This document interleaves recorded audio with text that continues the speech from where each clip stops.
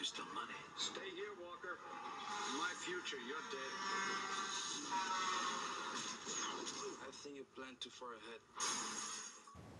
Hello everybody, welcome back to Screenstars. I'm here today to bring you my review for the 1994 classic Jean-Claude Van Damme science fiction action film, Timecop. The film is directed by Peter Hyams and it stars, of course, Jean-Claude Van Damme, Mia Sara, Ron Silver, Bruce McGill and Gloria Reuben.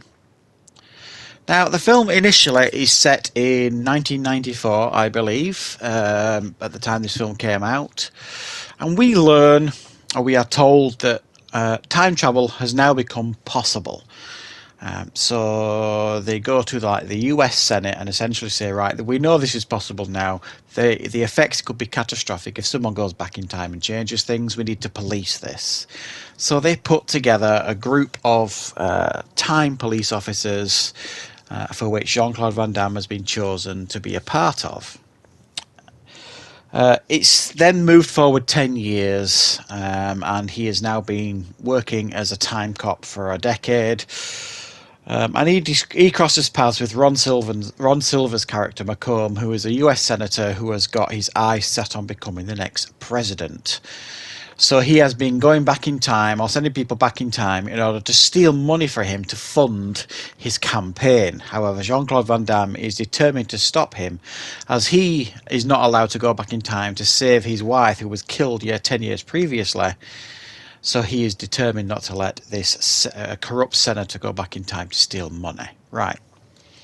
What are my thoughts on Timecop? Well, this is, I think, a pretty solid film number one and Jean-Claude Van Damme film number two.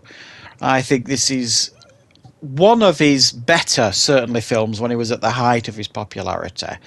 And there's a few reasons for that. Number one is I like sci-fis.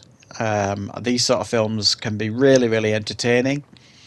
And number two, it was directed by Peter Hyams, who is one of my favourite directors. He's highly underrated, I think, Peter Hyams, and he's done a huge amount of films that I consider to be really, really good. Things like End of Days, The Relic, Sudden Death, the other Van Damme film he did with him. In fact, he's done another one as well, I think.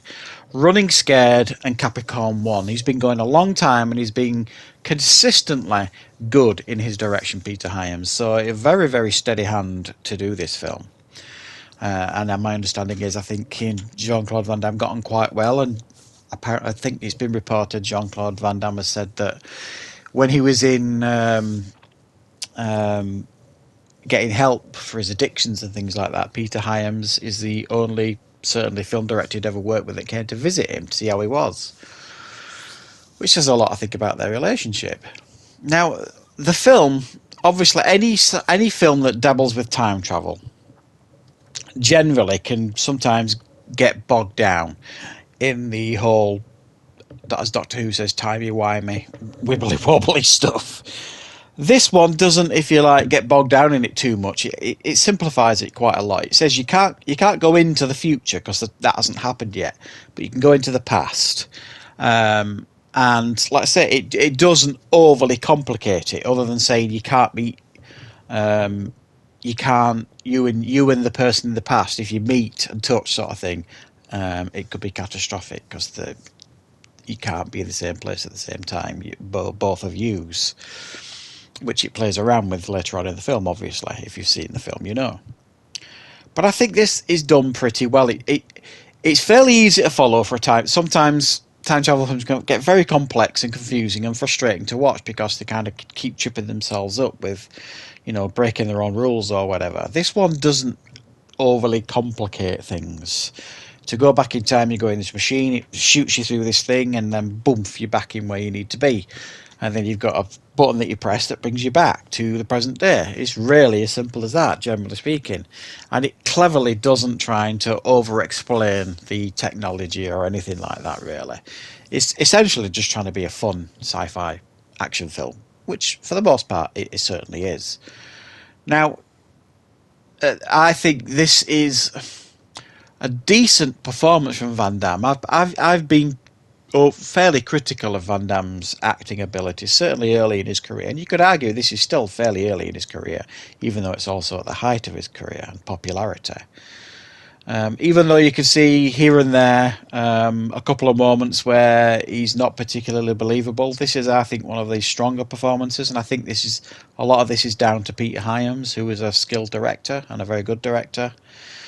And the chemistry between him and Mia Sara, who plays his wife in this film, I think is very, very good. You definitely can see the chemistry between those two.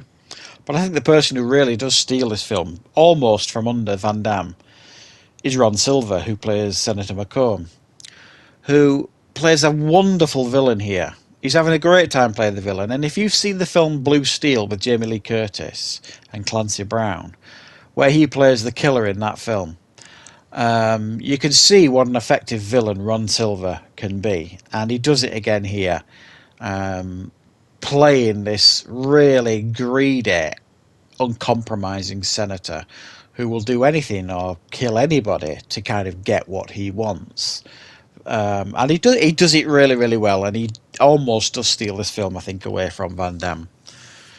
Cleverly as well, I think, by Peter Hyams. At the time when I first saw this, it frustrated me a bit because I was really into like Van Damme films when this first came out, and I loved his martial arts.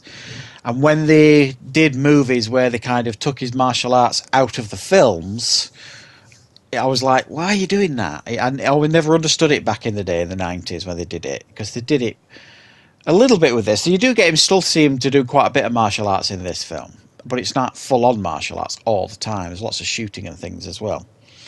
But they did it with Sudden Death, the next film he did, I think, with Peter Hyams. There's not a lot of martial arts in that. And that other film he made, where he's on the bike, I can't remember the name of it now. Well, there's hardly any in that. To me, the skills of Van Damme is his martial arts. It's not his acting. It never will be, and it never was. So to kind of take them tools away from him, martial arts in movies, is never a good thing. So while this isn't what you would describe as, his most prominent martial arts film, it is certainly a good action film.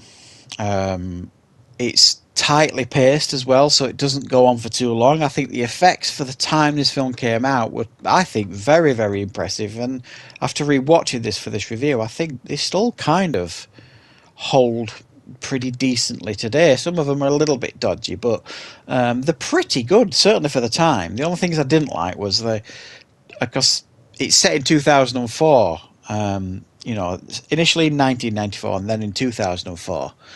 And you can see him driving like these futuristic cars in 2004. And even at the time when I first saw this film, they look rubbish.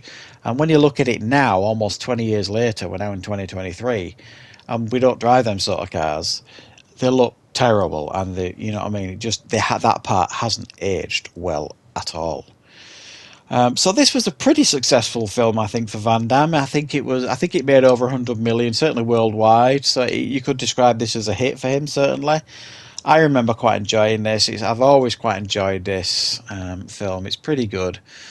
They did do a shortly run TV show, I believe. I think in the late 90s, Timecop. I don't think it lasted beyond the first season. I've not seen it. And they even did a direct-to-DVD sequel